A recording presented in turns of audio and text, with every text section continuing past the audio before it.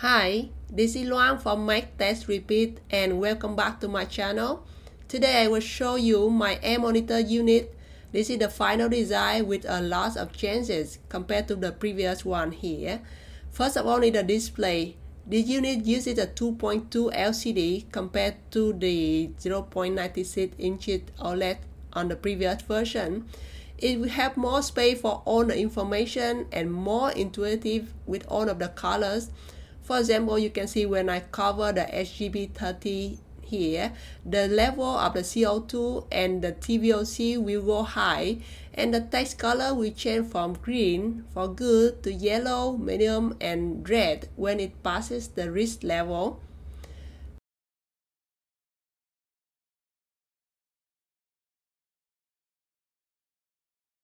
The next one is about sensors. I use the particle concentration sensor PMS 5003 ST of Plant Tower. You can get it from AliExpress. The standard one is PMS 5003 is very popular for PM 2.5.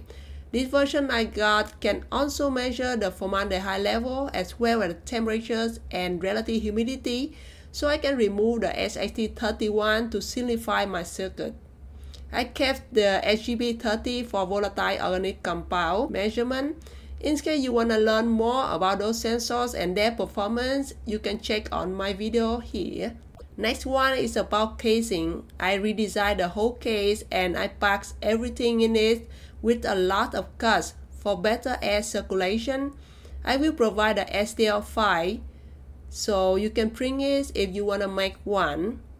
The last one is about PCB. The PCB is redesigned in KiCad, and I would like to thank PCBWay for sponsoring it. From KiCad, you can use the PCBWay plugin. It will send you directly to the PCBWay instant code. From that page, you can set all the parameters that you like. For example, I choose the color purple because it's my favorite color. And then you can choose the shipping method and just that, wait for your board to arrive. Those are important improvements. Now let's have a closer look. Here is the PCB when I received it from PCBWay.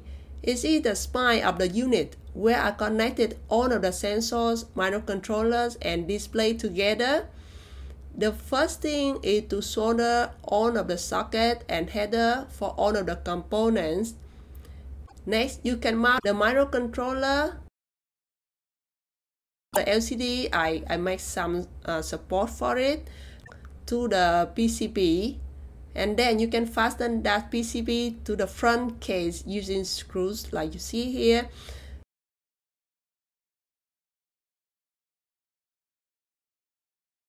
The sensor PMS 5003 ST and the RGB30 are mounted on the back case using screw like you can see, and then you can mount them on together.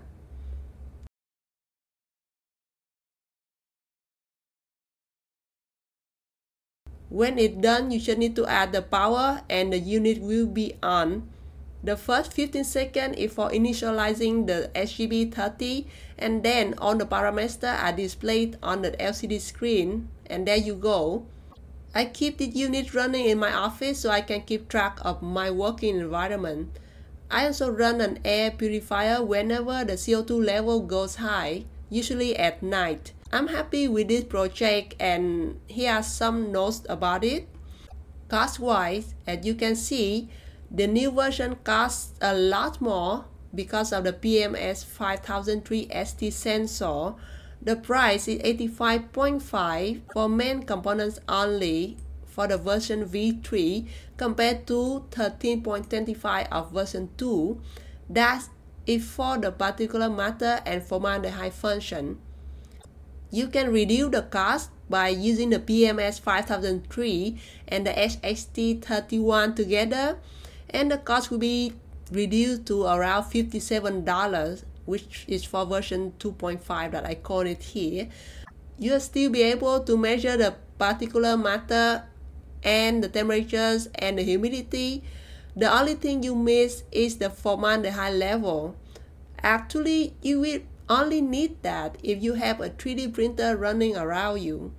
For normal air monitor, the V2 or V2.5 should be enough.